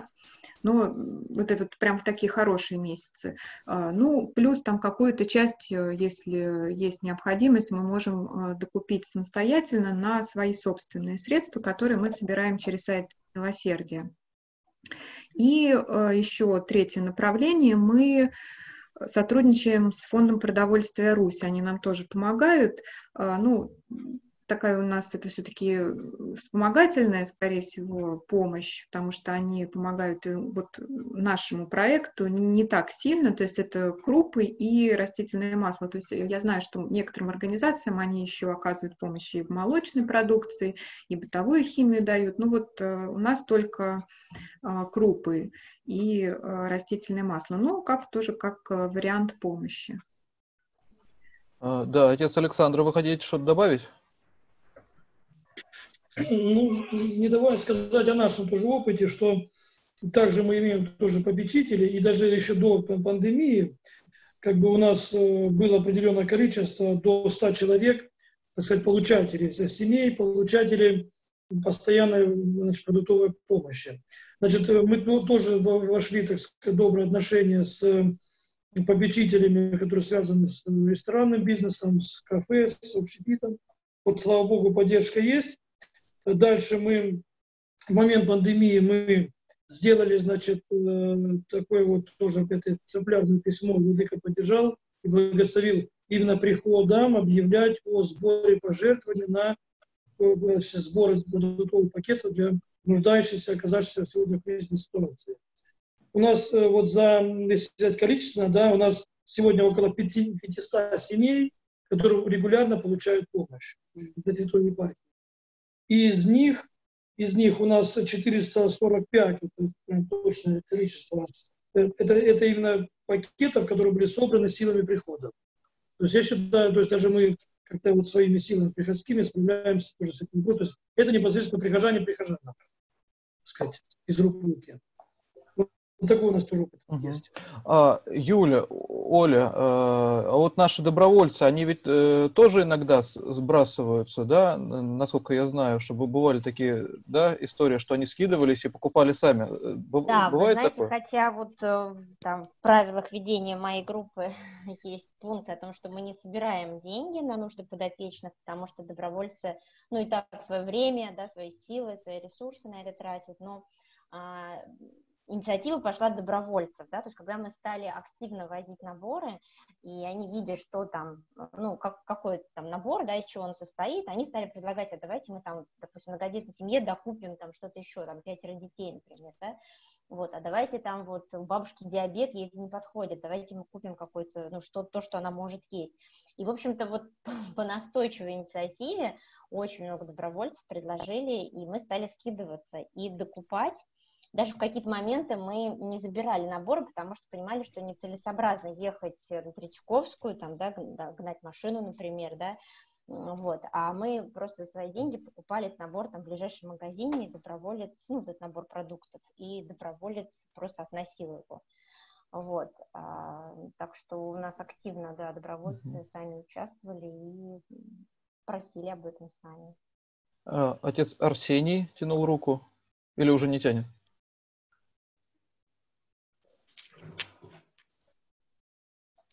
Отец Арсений куда-то пропал. Так, значит, Инна Сахина, я вижу рука. Саханина. Да, добрый день, вы меня слышите? Слышим. О, прекрасно. Саханина, добрый день, батюшки, благословите, братья и сестры, здравствуйте.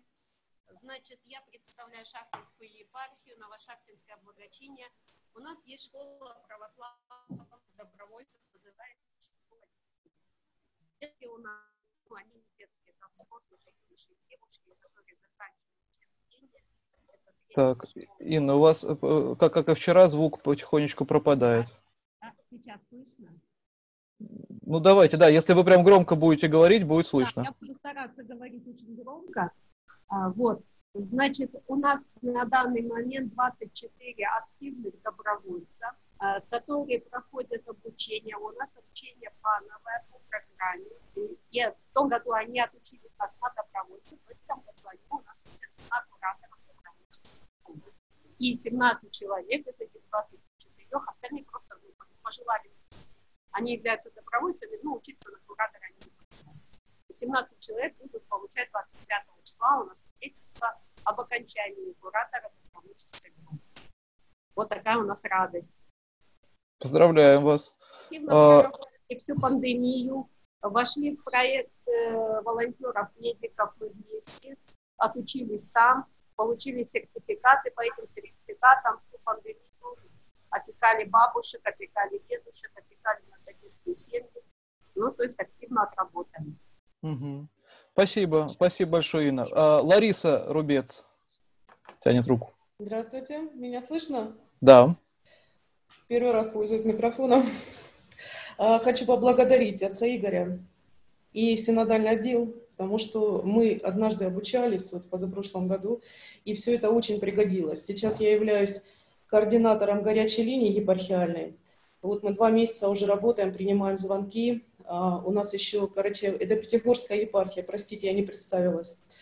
Я руководитель еще дома для мамы епархиального кризисного центра.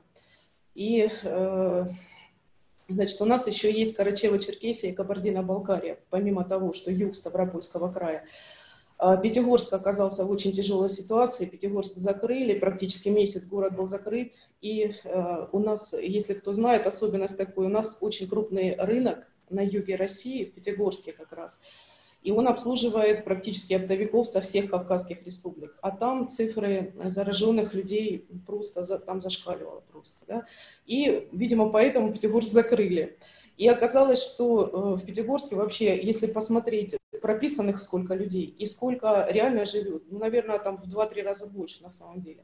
И все эти люди работают на рынке. И вот они, ну, трудоспособные, здоровые люди, мамы, папы, дети, я уже про пенсионеров не говорю, они оказались просто оказались без работы, без еды, без ничего. Вот нам поступило более 350 звонков, 3 оператора у нас, то есть Карачево-Черкесия 1 оператор. Мы сделали федеральную горячую линию с федеральным номером 8800, сразу же вот по благословению владыки. И вот то, чему научилась я на стажировке, конечно, очень пригодилось, очень. То есть мы сразу сделали инструкцию для добровольцев, которые работают в том числе и на приходах. И инструкция касалась именно порядка, во-первых, приема звонков, то есть звонки принимал не только я, то есть и для тех, кто еще принимал, да, звонки. И инструкция о том, как, соблюдая правила безопасности, нужно выдавать помощь. То есть, что нужно быть в маске, нужно быть в перчатках, что в дом заходить не нужно. Нужно, ну, как бы попросить человека, чтобы он вышел. Если это подъезд, человек у нас спускался к входу в подъезд. Вот. Если честно, звонили, даже были звонки людей, у которых психика была нарушена, потому что вначале все как бы, вначале было затишье, все не знали, как себя вести. Как бы. Потом нужно сказать, что мы, конечно, опирались на крупные приходские службы. Вот, допустим, механизм был такой: звонит мне кто-то на телефон горячей линии. Если это беременная женщина или женщина с детьми, я как руководитель дома для мамы принимаю на себя. У нас вот помимо 620 наших основных подопечных, еще 80 новых добавилось, которые помощь уже получили и не раз есть, которые. Вот. Ну, это потенциальные наши будущие подопечные. Далее, если это был инвалид, если это был пенсионер, я передавала просьбу. Конечно, вначале я разговаривала сама, я все расспрашивала, ну, вплоть до того, там вопросы такие задаешь, там, живете ли вы на съемной квартире, получаете ли вы пенсию. Потом нас еще от города приносили, то есть человека мониторишь, как бы, ну, вот то, о чем сейчас говорили. Дальше вот такие просьбы я передавала на приходы. Конечно, нужно сказать, что приходы у нас замечательно подключились в епархии. То есть это получилось настоящее епархиальное такое вот, благодаря пандемии мы как бы объединили все. Тоже у нас сейчас вопрос стоит о том, что надо, наверное, базу данных тоже делать. Вот. У нас, ну, наверное, видели по Спасу, показывали, у нас владыка первый подключился к раздаче помощи. Буквально вот мы ездили с ним, он за рулем сел за руль нашей машины дома для мамы, и он буквально сам развозил в маске, там все, он развозил нашим мамочкам, которые недавно родили. Вот, люди, конечно, были приятно удивлены, и в дальнейшем мы вот, соблюдая эту инструкцию, все это передавали. Ну, конечно, были там искушения, с цыганами, конечно, были искушения. Цыгане у нас вообще замечательно начали по телефону. Мы же как бы, просьба-то по телефону принимается, мы же не видим, кто обращается, да? У нас цыгане вообще собирали просто деньги по телефону. Замечательно. Но поскольку я уже 7 лет у нас дом для мамы, и некоторые диаспоры цыганские я уже просто знаю по фамилии. Вот мне говорят, оператор звонит, говорит, такая-то фамилия. Я говорю, все понятно. Есть, конечно, которые действительно нуждаются. То есть просто вот уже мы знаем этих людей. Вот. Так что сейчас уже звонков, конечно, меньше, но люди в тяжелой ситуации, сейчас ожидается новая волна, как я понимала. И сейчас нас вот патриарх поддержал, наш центр, вот, и сейчас у нас будет возможность раздавать помощь продуктовую. Сейчас готовим смету, будем закупать продукты, средства гигиены. Мы очень благодарны, конечно, такой поддержке, потому что когда началась пандемия, у нас здесь греческие диаспоры на юге Ставропольского края, они, в принципе, это все предприниматели, люди такие, вот они тоже православие исповедуют все. Они, значит, прям вот у них в Инстаграме очень активно все это было. Прям люди, некоторые даже вот звонят на телефон горячей линии, отработали заявку к вечеру, я звоню, так, мы вам привозим. Они говорят, вы знаете, нам же греки привезли. Ну, есть, которые, конечно, не стеснялись брать везде. Ну, прям вот, а сейчас у нас тишина. Сейчас, как бы, вот, если бы не ваша поддержка, потому что дальше-то надо продолжать поддерживать людей. Вот. Понятно. Спасибо большое. Да. А вот операторы, которые вы говорите, у вас 3, вы их где нашли? Вы их как-то готовили?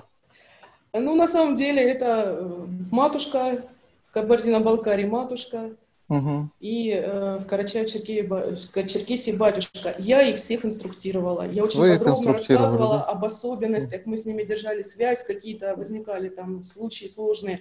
А потом, кстати, вот когда 8800 делаешь телефон, там есть личный кабинет, это Ростелекомовский, да, такая услуга, она недорогая. Там можно прослеживать, то есть запись идет, запись звонка. То есть, когда там кто-то там нахамил, там кто-то там какие-то сложные вопросы, там по 10 раз кто-то по 30 звонит, да, то есть уже это все видно в личном кабинете, то есть технически это очень удобно на самом деле. Понятно. Вы 8800 оставите себе или сейчас как спадет, вы перейдете в какой-то другой режим? Не думали еще? Да, я думаю, что можно оставить, потому что на доме для мамы все равно есть телефон горячей линии. Но это уже как владыка, наверное, благословит, потому что он привязан к моему телефону сейчас. Понятно. Спасибо большое, да, очень интересно.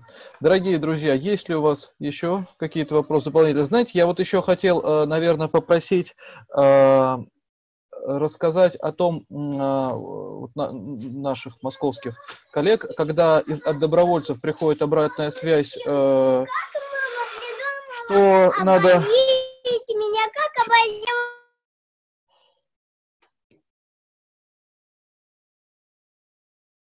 Да, прошу прощения, у меня ребенок вернулся с прогулки. Хотел попросить Иру рассказать о том, что когда вот от добровольца приходит обратная связь, что этого подопечного, наверное, лучше включить в так называемый, у нас называется молитвенный список. Это когда человек недобросовестный, и мы, принимаем решение, что мы ему не можем больше помогать, это нецелесообразно. Дальше, когда этот человек звонит, ему на его телефон просто не отвечают или все-таки с ним общаются как-то? Как правило, общаются, потому что у нас как нету такого списка прям совсем, чтобы мы не помогали, потому что у нас достаточно динамичный. Мы можем человеку, например, какое-то время не помогать, а потом все-таки в чем-то помочь. Допустим, мы, может быть, не будем у него убираться, но мы его отвезем в больницу. Поэтому вопрос достаточно сложный, мы стараемся просто отмечать все-таки таких людей каким-то, не то, что прям блокируя, а там делать о них какие-то комментарии, пометки, что, допустим, как правило, почему в такие попадают у нас списки? Как правило, это либо агрессия, либо манипуляция, либо злоупотребление какое-то, то есть если человек, там, допустим, ругается очень сильно, постоянно там ему приносит доброволец. Такие разные случаи, то есть мы такого плана комментарии делаем. Не берем мы звонки только от откровенно сильно болящих людей или откровенно сильно агрессивных, когда там нецензурное что-то происходит, такое тоже есть. Либо когда с человеком просто смысла нет разговаривать, он не понимает, то есть есть и такие. Но у нас, как правило, эти звонки у операторов как раз-таки записаны вот в этой звонилке, то есть мы стараемся просто отмечать. Есть разные люди. Кстати, хотела отметить, что вот в период пандемии, когда все обострилось, вот звонков от откровенно, ну, скажем, таких от сильно людей болящих, кто там с отклонениями, с какими-то психическими, и практически перестали почему-то они поступать, то есть перестали поступать звонки о помощи психологам, и люди сконцентрировались больше на просьбах о продуктах. Почему-то вот было такое странное явление замечено, поэтому наш, скажем так, список практически молчал, вот этот молитвенный. Сейчас все возвращается постепенно. То есть мы стараемся это программными средствами делать, но мы никого не блокируем так, совсем. То есть всегда как бы есть шанс, скажем так, вернуться. Понятно. А часто ли звонят люди, которые хотят просто пообщаться? И как вы с ними выстраиваете диалог? Есть ли какой-то лимит общения по времени? Есть такие, но это скорее на добрую волю оператора. То есть если у оператора есть время, если оператор не один на линии, то и если человек не агрессивен, то почему бы, ну, можно с ним и поговорить. Ну, то есть тут правило основное, как бы, если линия свободна, да, главное, чтобы была свободная линия, да, то есть это основное. Тогда можно, потому что есть люди, которые, ну, действительно, они одни дома, они там, им не с кем поговорить, и, ну, какая-то вот короткая поддержка, она позвонит, спросит, кто святой дня, например, у нас есть подопечная, она каждый день звонит, спрашивает, кто святой дня, прочитайте мне там тропарик, например. Но это занимает 5 минут, в принципе, ну, проблемы не создает никакой, но человек вот радуется, там, ну, таких немного. И самим операторам узнать, кто сегодня святой дня, тропарь прочитать лишний Да, раз. да, очень полезно. Поэтому, ну, мы стараемся, да, подолгу не разговаривать только, вот. Но, опять же, исходя из ситуации, потому что мы, конечно, не телефон поддержки, но иногда приходится эту функцию выполнять.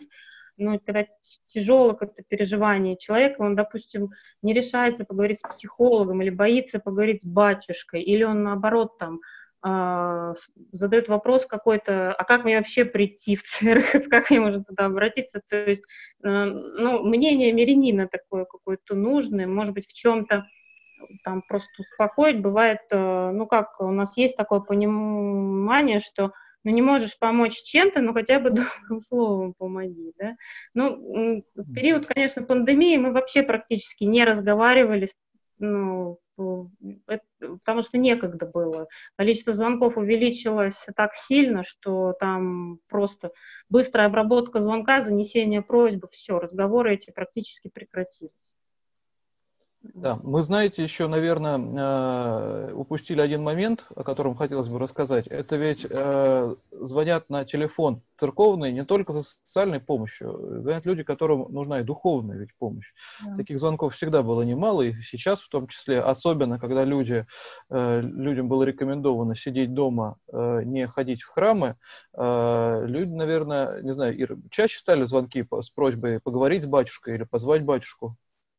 Да, стали сначала резко увеличилось количество таких обращений, именно поговорить, потом просто, ну, вот перетянул все вместе немножечко, там тоже открыли помощь батюшку, видимо, поэтому нам не стали звонить больше, но у нас появилась такая, скажем, опция, это требы, да, то есть когда пригласить батюшку просили домой. И нас операторы, собственно, искали батюшку, который бы по ближайшим храмам, либо уже там по викариатствам, по знакомствам, уже всеми способами искали, кого бы пригласить. Ну, тоже, соответственно, разговаривали сперва об этом.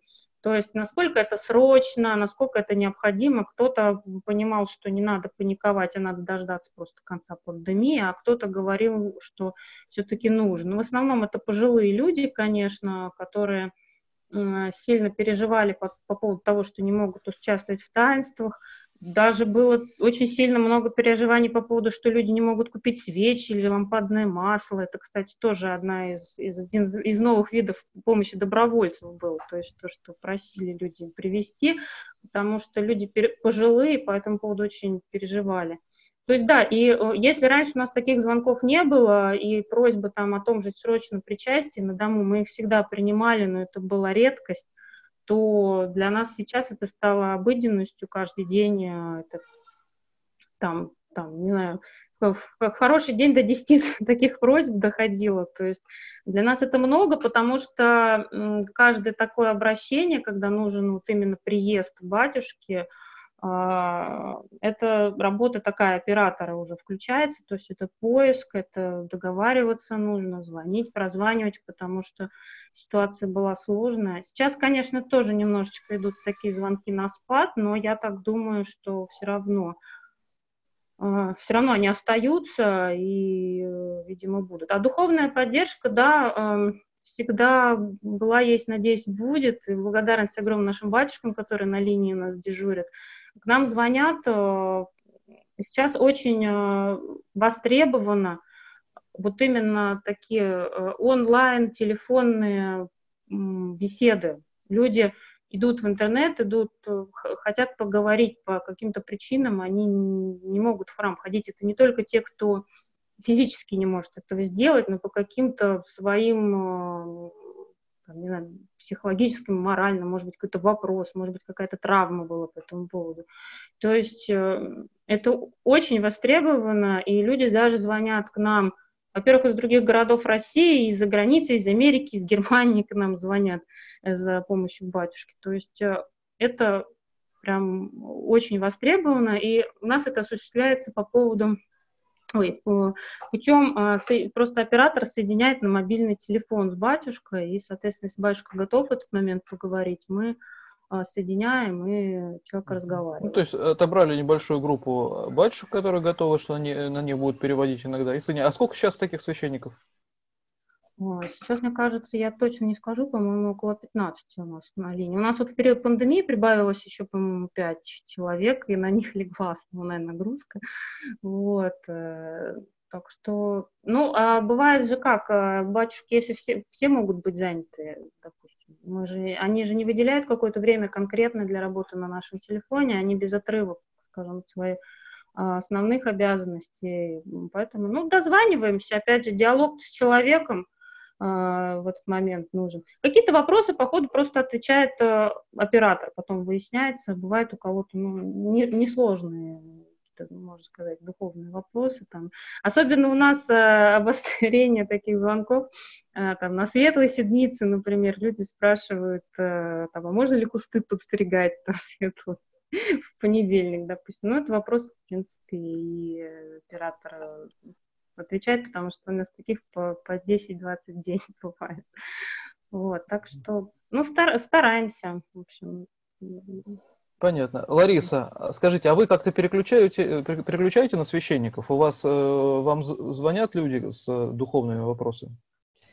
Вы знаете, очень мало звонков, на самом деле, с духовными вопросами. Наверное, потому что у нас владыка постоянно в Инстаграме, почти каждый день, целый час он отвечает на все звонки, на все вопросы. И очень интересно раскрывает духовную жизнь. По телевидению у нас там программа у него отдельная ведет он. Может быть, поэтому. А вообще, мы, когда открывались, мы, как волонтерская служба, думали заниматься, как вот в Екатеринбурге, с нами коллеги поделились с Екатеринбурга, что у них доставка по списку продуктов, человек заказывает. Мы думали, что у нас вот так вначале будет. Потом оказалось, что вот эта волонтерская помощь по доставке, она вообще не востребована, а именно только продукты. Духовные просьбы были. У меня под рукой мне дали в епархии список всех батюшек, всей епархии. То есть у меня доступ был к любому телефону любого батюшки. И очень мало на самом деле было. А что интересно, хочу отметить, что в Кабардино-Балкарии, то есть в Исламской республике, в принципе, у них было больше намного, чем на Кавминводах именно духовного характера. Вот, и у них как раз еще там мусульманский был вот этот праздник, вот эти все ураза, да, у них очень активизировалась у мусульман помощь. У них даже, знаете, что было, что вот люди, которым негде жить, они собрались, там 70 человек, они оплатили жилье. То есть у них такая тоже всплеск был как бы. И у нас было меньше обращений, но вот духовного характера, там же православных тоже много, так, там было больше, чем на Кавминводах и чем в Карачаево-Черкесии. Почему-то. А, кстати, мусульмане вам звонят с просьбами о помощи? Конечно, конечно, да, мы же помогаем независимо от национальности, вероисповедания, да.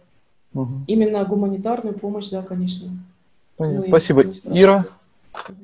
Да, коротко хотела добавить по поводу обращений к батюшкам. Бывают часто, ну не часто, но бывают вопросы очень острые, да, у людей там чуть ли не вопрос жизни и смерти, и в этом случае батюшки как раз нас очень выручают, потому что человек, может быть, даже там не воцерковлен, но вот даже порой бывает такое, что он, может быть, даже и с психологом поговорил, но невозможно соединить, то есть все какие-то заявленные вот эти государственные службы, и там невозможно бывает дозвониться, и у нас батюшки несут вот этот тяжкий крест порой, берут на себя вот эту ответственность, поговорить с человеком, утешить как-то. То есть бывают и такие звонки, и поэтому я только за всегда, чтобы вот мы так продолжали помогать. Спасибо.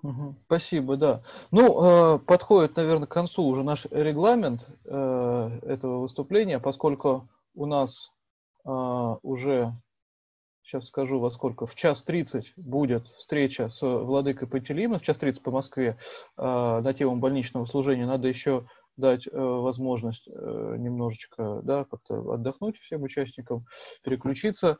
Спасибо еще раз большое всем нашим выступающим, отцу Александру, Ире, Лене, Оле, Юле, Ларисе, которая дополнила про свой опыт, отцу Арсению. Очень важно, конечно, нам не только в период карантина, не только в период эпидемии, но и вообще всегда дать возможность нуждающимся людям, которые живут вот в нашей как бы канонической территории, да, у нас здесь в Москве, у вас в ваших епархиях, дать возможность всегда обратиться, в каких бы обстоятельствах они ни были, чтобы те люди, которые могли дойти, что могли дойти и попросить о помощи, чтобы люди, которые не могут выйти и по каким-то причинам, чтобы они всегда могли позвонить, чтобы они знали, что они могут позвонить и свою заявку оставить, и чтобы мы умели, конечно, с этими заявками о помощи работать, чтобы мы всегда, конечно, работали из презумпции того, чтобы помочь всем тем, кому можно помочь, да, не отсеять всех тех, кого, да, а именно помочь, постараться всем по возможности оказать эту помощь. Южный регион нашей страны, он очень в этом плане активен, всегда очень радостно встречаться вот в такие, ну, к сожалению, не очно сейчас получилось, а в таком хотя бы формате с представителями Южного и Северо-Кавказского региона, потому что всегда знаю, что у вас есть и горячие линии. Вот 8800, мне кажется, никто такие линии не открыл по всей России, кроме Ростова и Пятигорска, собственно, двух регионов на юге России. Это замечательно, это показатель того, что люди активно работают. Еще раз всех благодарю. Если у вас какие-то еще будут вопросы по этой, по другим тематикам, можно задавать, я думаю, на любых других наших интернет-семинарах. Контакты, я надеюсь, ну, у всех контакты синодального отдела есть. Можете всегда нам писать. По поводу запроса, по поводу тиражирования нашей базы данных мы себе зафиксировали. Будем с ним работать, стараться, если, я надеюсь, все получится, попробуем вот и в Сочи, и в Краснодаре такую базу установить, и ну, будем думать потом, как расширять на другие регионы, где это актуально. Со всеми тогда прощаемся. Еще раз всем спасибо, всех рад был видеть.